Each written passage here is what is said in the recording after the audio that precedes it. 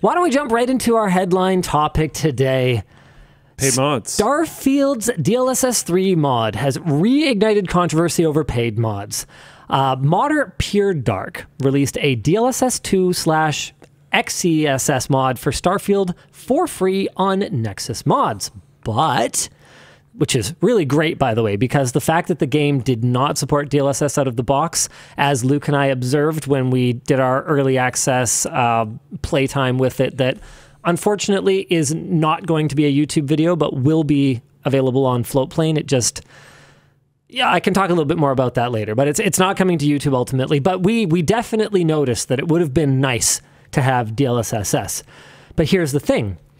In addition to the free mod on Nexus Mods, they also posted an early build of the same mod that included DLSS 3, including NVIDIA's frame generation feature that is only supported on RTX 4000 series cards. And they released this on their Patreon page, requiring a $5 monthly sub to access it.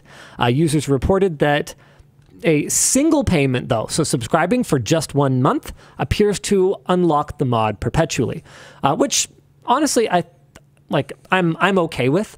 Like, if you have a subscription, but people are allowed to have all you can eat while they have the subscription. I mean, it's basically the same way that we did all of the behind the scenes content from LTX. Yeah. You upgrade your subscription to enjoy the LTX content. If you still like having 4K on Floatplane, then great, you can keep it. And otherwise, well, you watched it and you can download it even. Like, Floatplane doesn't have DRM, actually, but this mod does. Users reported that the mod requires a login to authenticate that you have paid for it before it will work. Pure Dark also added the same digital rights management to their DLSS 3 mod for Red Dead Redemption 2. This is in bold. I wonder if, hold on, I wonder if that means that it's an always online thing. No, I don't think so, because I think it's just an unlocker thing. Kind of authenticates like, once you get a check mark and then you're good to go. Yeah, like WinRAR style. DRM, though, and this is in bold in our notes, is virtually unheard of for mods, but it seems to have worked in Pure Dark's favor. By some accounts, they appear to have made over $40,000 this month, which is, last time I checked, a flipping lot of money. Yeah. Which goes to show you how much gamers value having access to these features and how baffling it is that Bethesda... there's been some kind of tinfoil hat conspiracy theory stuff that AMD might have put pressure on Bethesda to not have it, but then AMD said they were super chill with it having DLSS, but then Bethesda's basically like refused to comment on it really. It didn't have it, and now a single modder in like 8 days. I'm pretty sure this was out before the game was out. Well, no, I'm doing the math from early access. Oh, okay, I understand. Yeah. In 8 or 9 days or whatever it works out to, has managed to hack it into the game. Obviously, QC takes time. In some cases, QC can take more time than the actual development, but it's pretty clear to me that this is something that if they'd had the will, they could have done it. I do wonder if it's not contractual, but if it's just kind of like, you know... Yeah, you know. Yeah, a little under the table. Yeah, right? Like... Hey, so I just checked. The original mod, the free mod on Nexus Mods, was uploaded on September 1st. Wow. Now, unsurprisingly, you gotta love modders and game crackers and hackers and whatnot. Yeah. The mod's DRM was cracked and pirated in a matter of days, and a free alternative was uploaded to Nexus Mods by Luke FZ, relation of yours? Not my alias. Which ignited a debate over Pure Dark's approach. But why? This is cool. So we had the news team reach out to a developer who explained that there are essentially two main ways in which the mod community views itself, coined by legendary Morrowind modder Rye. The cathedral view and the parlor view are sort of diametrically opposed, sort of incompatible with each other in a sense. The cathedral view sees modders participating in a joint effort to build something amazing. So to those folks, the idea of locking a single stained glass window behind a paywall seems ridiculous and counterproductive. I haven't asked them if they see themselves this way, but I would look at like the Skyblivion project in that light. It's a huge team of modders. Enormous undertaking. Collaboratively working on something for years to make this cool. incredible project. Look into it. It's actually stunning. Basically, they take the whole Oblivion game and just into the Skyrim engine. But then with like amazing assets to it and everything. Like it's I'm going to be so stoked when that comes out. Anyways. Like, it is not just Oblivion, but prettier. It is basically rebuilt. Yeah. So cool. And it looks a lot better than like Skyrim did at launch. It looks like heavily modded, like beautiful perfection Skyrim, but it's Oblivion. Like it's incredible. It's fantastic. On the other side of things, the Parlor view sees individual mods as art pieces that are displayed in the modder's parlor, and the modder can choose to close the parlor doors anytime they choose. In addition to modders of the Cathedral School here, much of the backlash to the mod's paywall plus DRM seems to be coming from young gamers with little or no disposable income. Riley's note here is who seemingly possess RTX 40 series cards and a $70 game. See, I actually am very strongly in Riley's camp here. I think that a lot of the outrage over $5 items is probably manufactured as opposed to, or I think people have at least a feeling of being principled on it. Like, I don't think it's about the money, is I guess what I'm trying to say. Yeah. The debate over paid mods is nothing new. In 2015, Steam added, then removed paid mod functionality from the Steam Workshop. In 2017, Bethesda launched the Creation Club, a service hosting user-generated content that Bethesda explicitly described as not paid mods, since existing mods were not allowed. Only new content that was developed with Bethesda's approval was allowed. But many other user-generated content marketplaces do exist, like Minecraft Marketplace, or, I mean, the entire game of Roblox. That's the point of Roblox. So I guess at risk of us angering 50% of the internet, no matter which stance we take here. Yeah. What's your take on this? I don't know. I think it's complicated. Well, yeah, it's definitely complicated. Thank you for that. I very much Professor Obvious. I like Lafreniere. I like the approach that a group like Skyblivion takes. Sure, but can you demand that? I don't think so. I think if someone wants to do a whole bunch of work and they want to get paid for their work, it is their right to put their work up for sale, effectively. But I just, I don't know. Why do I even read Twitch chat? Linus, you're disregarding the precedent this might set. I haven't taken a stance. It could. That's I think one of my biggest concerns is that it could really change the community very heavily. Now tell me this. Let's take a big picture sort of 10-year outlook approach here. Do you think that in the grand scheme of things, it will ultimately be a net benefit to the modding community in terms of, and I don't mean a net benefit in terms of money, because obviously if they make money, that is a net benefit. I mean in terms of the quality and the diversity of the mods that gamers get to enjoy. Do you think it will be a net benefit to modding? I honestly think it would be a negative. Okay, but I haven't even finished asking the question. I know that you and I mind meld, but I do need to ask the question for their benefit. All right. Okay, is it a net benefit to have this source of income going into the modding community in general that either doesn't exist or exists only in certain marketplaces like Roblox, for example, where it's very prevalent? Or is it a net negative outcome that, and now that he's taken some of the wind out of my sails, I'm going to take some of the wind out of his, that could actually hurt the passionate roots of modding in general, in the first place, and take some of the just because I can spirit out of it and potentially hurt modding. Yeah, so that's everything I was going to say. Got it. I don't know. It's like, if someone wants to work on something, they completely deserve the right to be able to sell it. But I do think that some other things come into question at that point, because if you are doing this for profit, here's going to be a hyper controversial take that people are not going to like. Why shouldn't Bethesda get some of that money? Ooh, see, especially you know what? When okay, look at my screen. Look at what I put in Notepad. I wrote down deserve to sell it because he did say that. They are relying on somebody else's IP, someone else's blood, sweat, and tears. I don't know. Someone else's blood, sweat, and tears in there somewhere to provide a platform for them to sell their service. If not only that, but I what isn't out right now, but will be coming, is the Creation Kit, which is a series of modding tools. If you look at something like game engines, if you make a game using a game engine that is free, they will then take money from the sales of your game. Yes. This is a very normal thing. So if people are going to stand and say that they want to sell mods, which again, if they want to, I think they should be able to. If they're going to use tools like the Creation Kit or potentially even if they're just going to mod the game at all, does it make sense at that point for the company that released the game to make some of the money from it? I think maybe.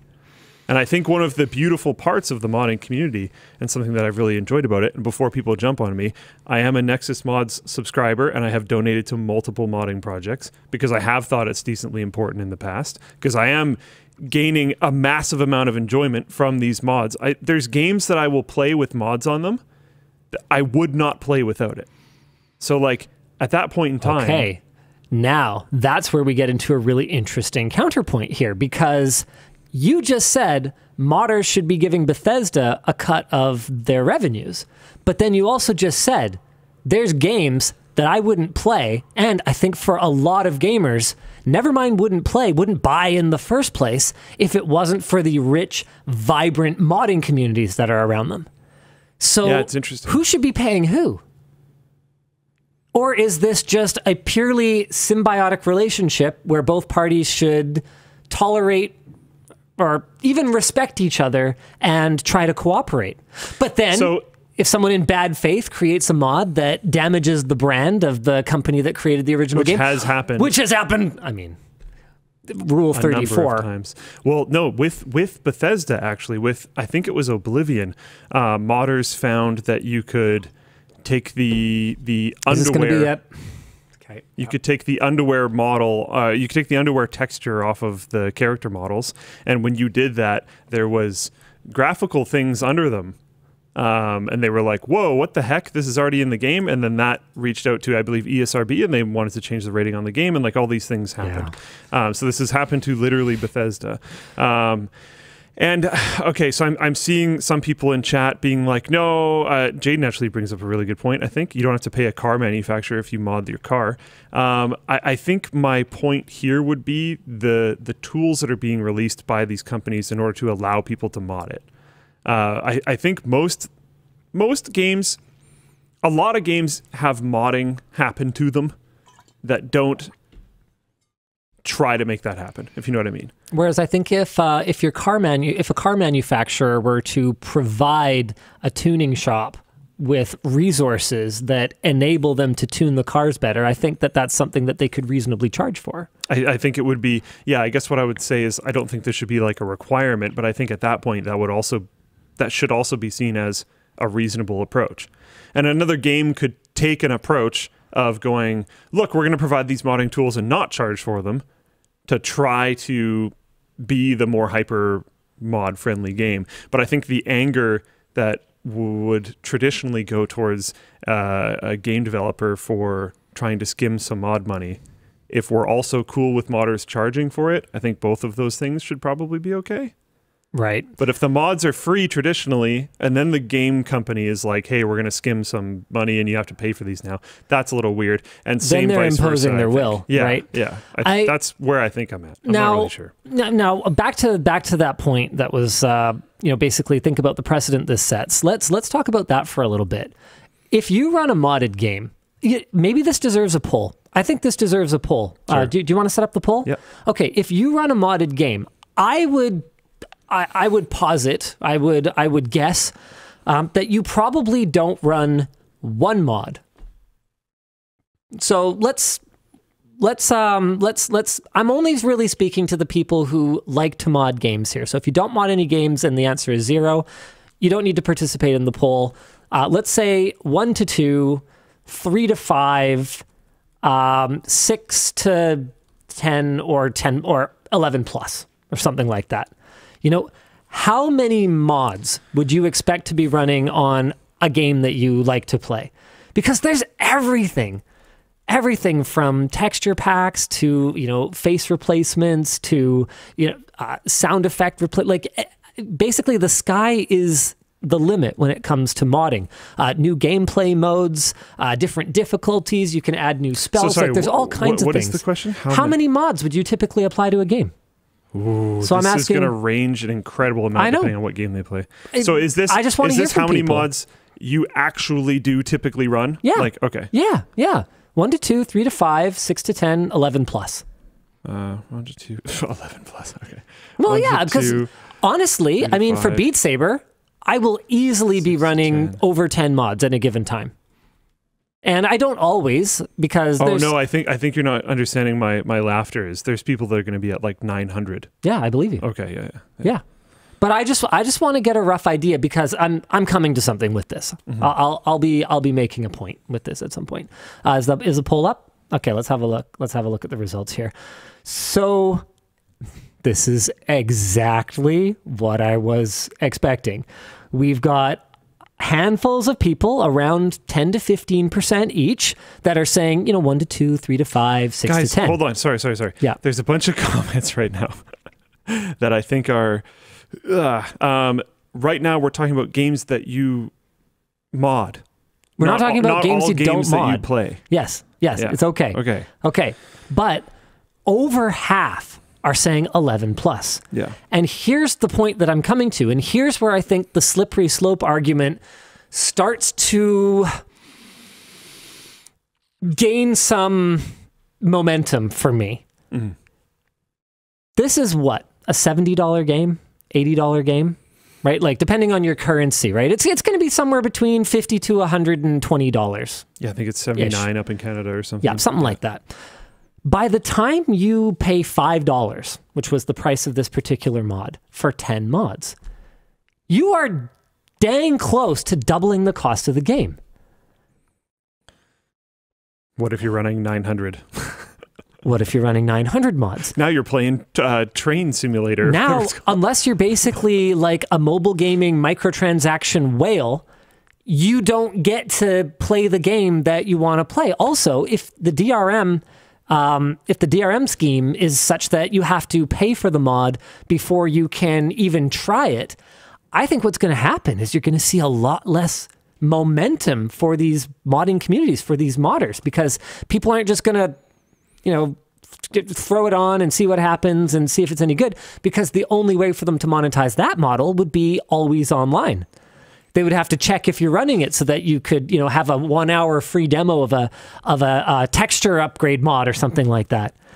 Yeah. Now, I'm not opposed to that money getting spread around, right? Yeah. Like compared to the predatory whale model that mobile gaming uses, where all the money is going to the developers, I don't mind the passionate, enthusiastic individuals or small groups in the community making some money. That's not a problem to me.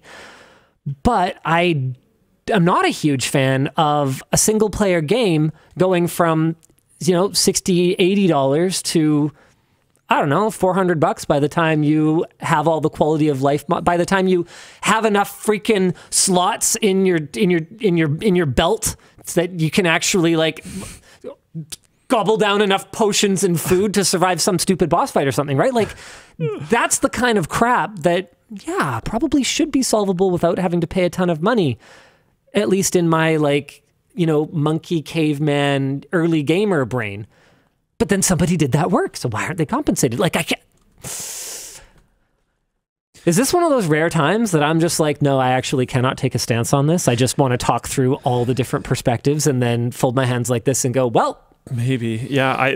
This is effectively what you're talking about right now, is why my first initial thing was like, yeah, it's going to completely change the whole landscape if it goes this way. Because you look at some of the games that are most well-known. Avon Fox in Full Plane Chat said people copying other people's mods 1,000 times over and renaming them to sell will also be rife. Yeah, it's interesting because, like, if you're selling something, you probably should also be able to handle customer support and refunds, and what if there's compatibility issues with other people's mods? How do you deal with who has Whose to deal with fault is that it now? problem. Yeah. And the like drama and issues that that's going to cause. There's lots of issues. I just basically I don't know. Yeah, there's a big difference between the level of polish that something needs to kind of huck it out there for free versus be a product. Like, I think a perfect... And that is, to be clear, there are plenty of free mods that are absolutely astonishingly good and deserve to effectively equate to products. This is a perfect example of that kind of thing.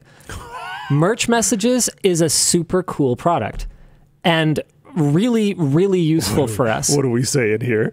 No, what we're saying is, you and I have talked about this.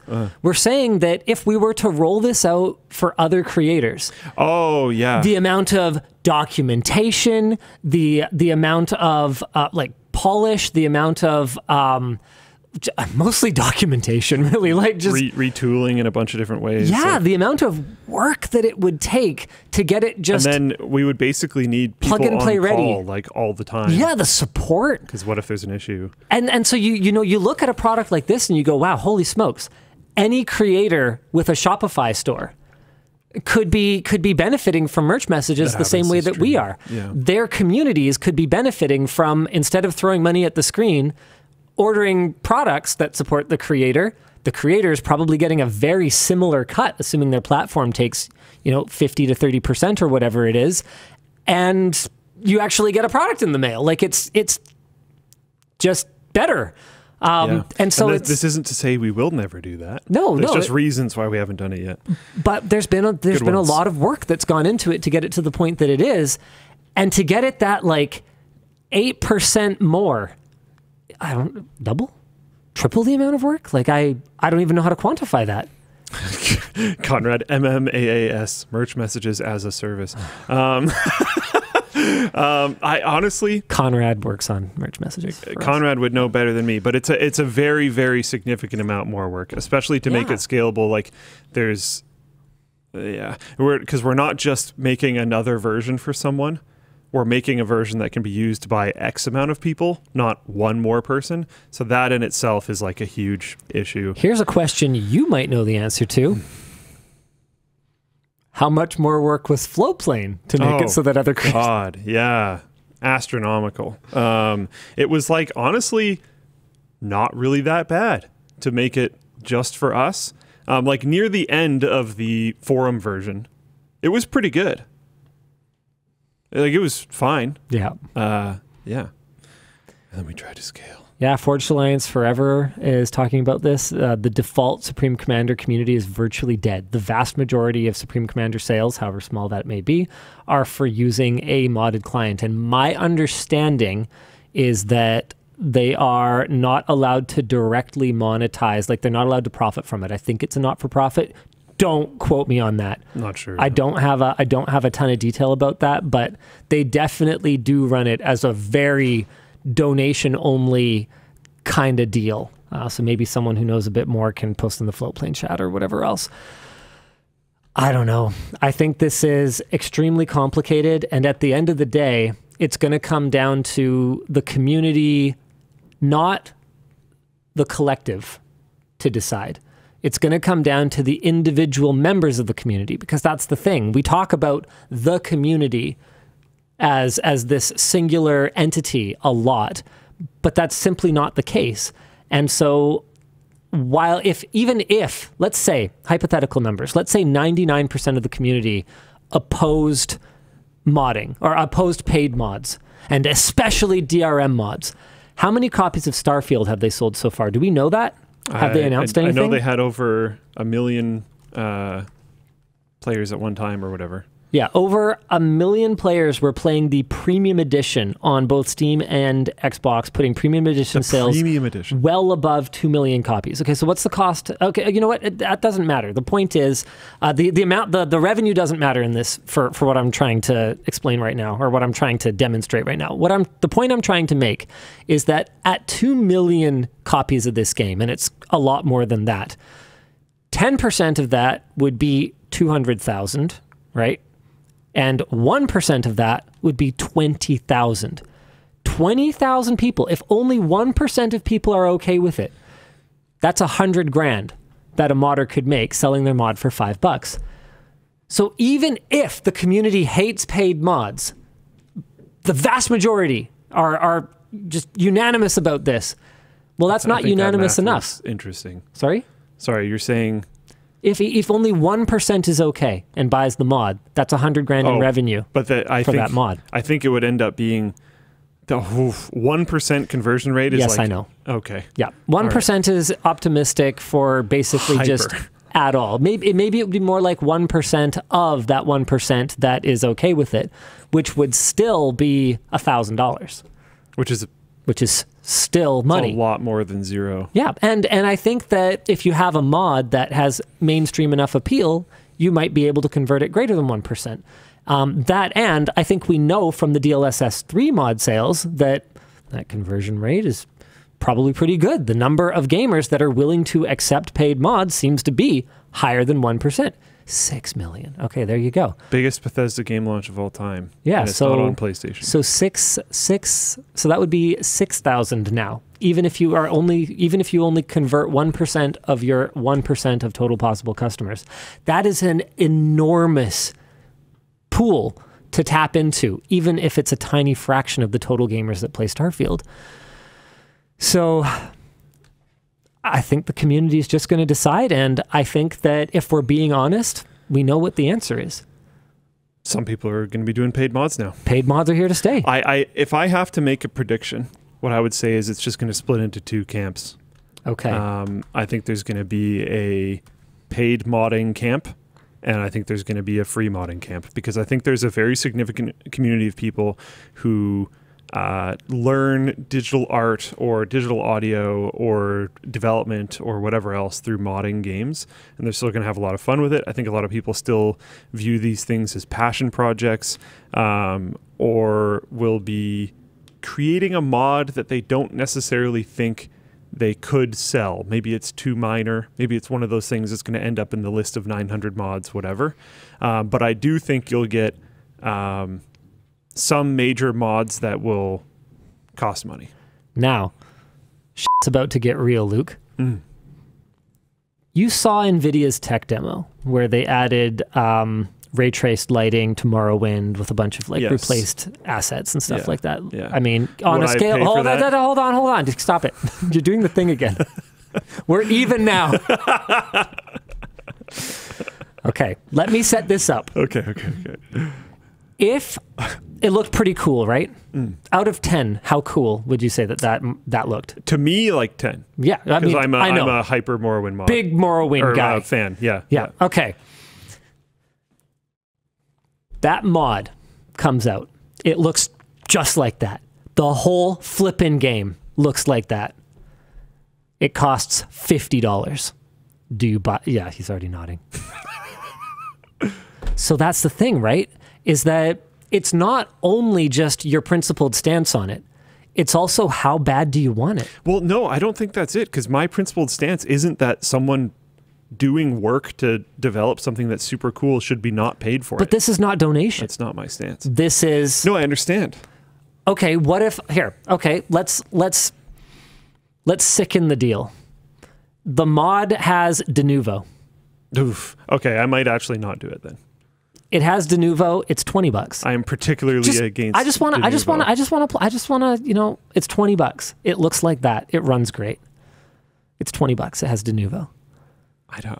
Look at him. He's thinking about it. I'm thinking, because there are games that looked really cool that I have specifically not purchased because I hate Denuvo. Were they Morrowind? No. This is not a very fair example, jerk. I know, but that's the thing, no, right? I know, I get it. That's the point I'm trying to make, is gamers are passionate. And sometimes the passion of gamers separates their money from their wallets at times when they know, like cognitively, logically, that they shouldn't be doing it. We know we shouldn't pre-order. And yet 2 million concurrents were playing Starfield with the premium pre-order edition. Yeah. I think Denuvo would be a no for me. So I'd wait till I can crack Denuvo out. I'm not gonna say I've never done that. So maybe there's what I'll call an alternative route. But yeah, but it's the point I was trying to make was just that this is not as cut and dried as yes, always this way. No, never that way. Everyone's going to have their own. Like, okay, I kind of hate the way Nintendo behaves as a company. Yeah, but you still own a Switch and you still buy their new games. I keep giving them money. Yeah, because I love video games. Like, I'm sorry. So they make fun video games. They also make like really stupid bad ones, but they make really fun ones too. The Dan Vale said gamers are not passionate, we're stupid. It's like, okay, those aren't mutually exclusive. Yeah, they could be. Why not both? We can be both. Yeah, we are both. We can be stupidly passionate. Yeah, we can be passionately stupid. Yeah, yeah. All right, why don't we jump into our next topic? But yeah, before we manage to insult. I think it's everyone. I think pretty much everyone's mad, but yeah, I think this is just. I think that's less to do with what we said, because I don't think either of us ever really took a firm stance on any of this, and more to do with people are mad about my. I think the companies should be able to take some of the cut if they release mod tools thing. Oh, really? Some people are mad about that. But I think, okay, so here's my point there. But it's what the market will bear. Yeah. It's whether modders choose to mod for that game knowing that that's the deal. If they change the deal, I strongly oppose that. If it starts out as these tools were free and, a lot of people are using this. This has added a lot of value to our game. New rules. Yeah. That's not cool. What if the modders using those tools start charging, though? Because the scenario that I was talking about was... Yeah. Mods made through, let's say Creation Kit comes out, because it's not out for Starfield yet. So this applies to none of the mods that are out currently. It's free and everyone releases mods for free, but then all of a sudden modders start charging and Bethesda's sitting there going, excuse me, pardon? And I don't know. I think Jaden's point about the modding cars thing is pretty valid. But then I think the counterpoint is that Bethesda put work into making the Creation Kit specifically. They did. 4 mods. Knowing that they're going to sell a lot more copies of their game with the longevity that the value that modders create is going to add to it. So this is why I don't think... I think another way that I think this might be getting misconstrued is I'm not saying that they should. What I'm more saying is that they're within their rights. They could... and I would understand why. Right. Yeah. I think it would often, for something like Skyfield, I think it would be a deeply unintelligent move. Starfield, but yes. Yeah, sorry. What did I say? Skyfield? It was really close. Sick. Yeah, Morrow Field, more Oblivion.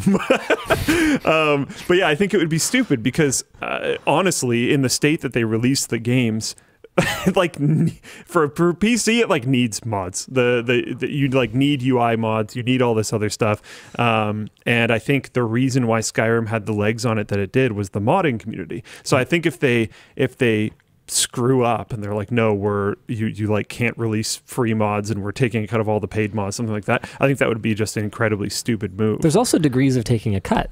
If Bethesda came out and said, look, we've got this marketplace and we've got to cover transaction fees and make it like worthwhile to maintain this darn thing, we need like 10 to 15% or something like that, I don't think that's entirely unreasonable. Whereas if they come in and they say, yeah, it's 50-50. Oh, that's a lot. Then that's a lot, right? So and there's games like, I think it doesn't Roblox take like 90% or some insanity? Yeah, like so it's always shades of gray. What would you think about a slider system? Oh, like Humble Bundle? Yeah. I think this percentage goes to and you can go to 0. Yeah, this percentage of the payment goes towards Creation Kit. This percentage of the payment goes towards the modder. I think if you have that, you might as well just put 100% towards the modder because even the most ardent fans of Bethesda games hate Bethesda. So they're all just going to zero you out? Yeah, I really think that is not even a possibility. People going, you know what? 100% to Bethesda. Let's go. How many people do you think would skip changing the sliders, though? Like, if they put it like 80-20, 20% goes to Creation Kit, 80% goes to the mod creator. It depends on how many dark patterns are involved in the creation of this slider, because Humble Bundle for example, at least the last time I bought one, was like very front and center. Hey, this is a slider. This is what it does. You must interact with this button before you can proceed and buy this bundle of games. So it's really going to depend on how skeezy they are about the positioning of the slider. And I think that's something they could influence a lot. Another thing that I would say is... We're never going to move on from this topic. I tried. I have one last bit. Another thing that I would say is that if you're mad about my... Like, I think it could make sense for developers to take cut if they make the modding tools. There's this stuff that's already out there. And if you're not mad, now's probably the time. If this is something that you want to stop. Skyblock? Yep. Really? You pay for it. Wow. Minecraft Marketplace. It's interesting too, because I noticed this, but Rare Loot, who I guess made Skyblock, I haven't heard of these other ones, but Skyblock, has 3 out of 4 on the what's popular.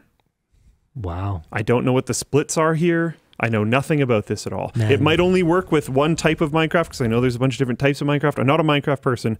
I don't know. The way the pricing is done should be illegal. How it's obfuscated by coins? Yeah. Yeah, it's stupid. I hate it. The fact that this is marketed at kids and the fact that the pricing is hidden is extremely problematic. Yeah.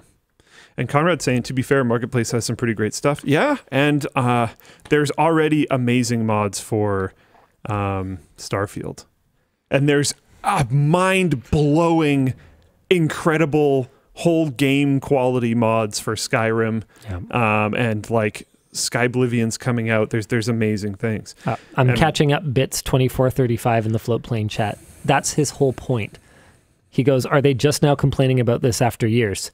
No, that's his whole point, is that if you're mad about this now, you kind of missed the boat a little bit. We've missed the boat a bit. And you need to go back and be mad about... It's kind of like if you're mad about microtransactions in mobile gaming. You need to go back in time and be mad about horse armor. And some people were. And some people, because people were mad about horse armor. I didn't buy it. People were also mad about how Roblox has been around at all. Yep. But I think like if this is something that the community wants to stand up against, you got to do it loud and now. Yeah. Yeah. It feels like honestly, it seems to me like we may have already reached a point of no return here. Like I don't think with that person who made the DLSS mod making 40 grand in a month, I guarantee you. It's a gold rush, essentially, at that point. As soon as one person makes a year's worth of income in a month, whoa, you're gonna have people looking. There's gonna be parents whose kids have fun modding games that are now pushing them to try to make it a career instead of a passion, which is straight up gonna make a bunch of things worse in a bunch of different ways. Why do I read Twitch chat? Yeah, beating that horse armor to death at this point. But that's the point. It's the same company that we're centering this entire conversation around. And that was the start of microtransactions in gaming. That was that turning point when we had an opportunity to buy microtransaction crap after the fact or not buy it. And enough of the community, back to my point about, whether it's 1% or more, enough of the community was willing to do that Bethesda made enough money that other gaming companies stood up and took notice and went, this is the future of monetization in gaming. Yeah. And that's what got us where we are today. And there was probably stuff that went on behind the scenes. And there were things that other companies were working on at the same time. It was just that it was one of the highest profile, most obviously successful, in spite of how mad everybody was, moments for microtransactions. And yeah, we keep talking about that one. Why? Because that was the one. So we could talk about other ones, but then we'd be wrong. All right, why don't we jump into... Oh, shoot. No, there was a thing that I had wanted to... it doesn't matter. What do you want to jump into next? Nintendo demos the Switch 2? Sure, we can talk about that. Whatever it is. According to multiple sources, Nintendo held a closed-door demonstration of the successor to the Switch for developers at Gamescom last month. The demonstration used to target specs of the new console to run both. The demo used the God, target sorry. specs of the console. I just got a like, oh no moment. What? $40,000 for a graphical feature that could be a microtransaction from the company itself. Yeah. Yeah, that sucks. I didn't even think about that till right now. Yeah. That was sort of, that was what I was getting at with like doubling the cost of the game and like $300 for the game and stuff like that. No. I know. And the company could ship it without DLSS 3 and be like, yeah, it's another $5. Or without ultra textures. I mean, it's basically just a first-party texture mod. Yeah, do you want... Oh my God, yeah. Yeah, I know. Do you want the low-tier version of this game? I know. This is a cool game that has 6 different endings, or you can get up to 12 different endings for another $10. That's already sort of a thing, yeah. The thing that's blowing my mind, I guess, is the settings behind a microtransaction, because there's already been content for sure, but I don't think I've seen settings. I mean, is a texture pack not a setting? It's kind of content. It's kind of a setting. Which one is it? I don't know. It's riding the line. Yeah. It's right there. It like could be sort of. It's right there. It could fall on this side. It could fall on this side. I don't know which side it's going to fall on. I hate it. Okay, switch to Runaway. We got to talk about this thing. Sorry, go. Okay, all right. Occasionally it's okay to look at Twitch chat. Dark matter synthesis. Yes, I was mad over horse armor. The problem is we already know gamers don't have any willpower to say no. We are f***ed. Yep, that's 100% true. I'm sorry, it's the new version of AI topics. I'm going to bring us back to that Bethesda topic for a second. No, you're not. You're going to explain and do too much messages. Oh, okay. I'll save it. I'm going to lose the... Okay, fine. Just do it. Let's talk about it. We're going back to the Bethesda topic. Let's go. It has been brought to my attention by James Ryan and with some help, Handyman and some other people in the Floatplane chat, that there's some interesting things in the Starfield EULA. One line... specifically, I'm going to do section 3.E. These are limitations and restrictions. Exploit the game or any of its parts, including with limitation the game client for any commercial purpose, including without limitation renting, leasing, or licensing the game to others, including without limitation A, for gathering virtual currency. Items or resources for sale outside the game or for performing in-game services in exchange for payment outside of the game. In that case, it says e.g. power leveling, which I think comes from their online services. There's some really weird sections of this EULA that people have pointed out to me before. So these things are all forbidden. Those things stated, which... why is there pizza here? Oh, okay. I don't know. The gathering of virtual currency. Well, that's gold farming. It's not like this. This sounds like part that they took from the Elder Scrolls Online, and I don't think actually pertains to this particular mod, in my opinion. Got it. Okay. But there are really, really weird sections, like this one that is talking about specific. It specifically names power leveling, which is a thing that happens in like MMOs. There's other sections where it talks about how you can't use mods that would negatively impact other people's gameplay. And it's like... Yeah, that doesn't make any sense. This is a single-player game. So there's a ton of stuff in the EULA that talks about multiplayer-specific things. Right. So I wonder if there's like a DLC or something, or an expansion coming in the future that allows you to have companions on your ship that are your buddies. Because why else would they have these limitations in the EULA? Well, that's basically just Star Citizen. It pertains to Fallout 76. That functionality it's from Fallout 76. Okay. That functionality would take 10 years to build, obviously. Yeah. That's generous. But yeah, okay, so they pulled it from Fallout 76, sure. But either way, it came from a game that is not a single-player game. Gabriel R. says, sorry to keep beating on this, but it seems like an important question. Do you think it makes a difference if we complain at the start of a trend, like with horse armor? It seems to me that companies will push it until they can, no matter what, and it will only stop happening after it becomes so bad people grab their pitchforks and go for the throat. That's exactly the point, though, is if you grab the pitchforks and go for the throat right at the beginning when you see this behavior that on a small scale might not be a big deal, but on a large scale is going to completely change the face of gaming, then that will be the point where the pitchforks come out and you go for the throat and they kind of go, oh, maybe we shouldn't do this. Or maybe they just will do it anyway because that small percentage of people will continue to buy it. Gonna keep doing it, but I think this one's pretty big. James Ryan, again, sent me a link to the creation kit for Skyrim. And one of the very first sections, like I'll share I'll share my screen. This is the top of it. The first actual section is restrictions on use. The editor is and shall remain. Oh, okay, yeah, that's a good idea. I'm going to do that still. Maybe even more. Wow. Yeah, wow. Now you don't even have to read it. They could just read it. Yeah. The editor is and shall remain the copyrighted property of Bethesda Softworks and or its designees. And you shall take no action inconsistent with such title or ownership, except as set forth in Section 5 below. You may not cause or permit the sale or any other commercial distribution or commercial exploitation, yada, yada, yada, yada, yada, whether on a pay-per-play basis or otherwise, of any new materials without the express prior written consent of an authorized representative of Bethesda Softworks. That's pretty clear. This DLSS thing was not made using Creation Kit. There is no Creation Kit for Starfield yet.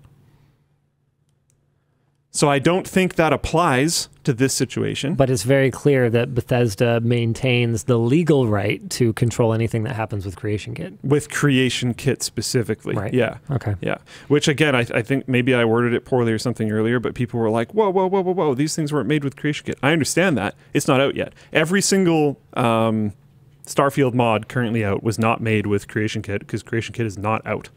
And we don't even have a release date for Creation Kit. So, like, it might not even be soon.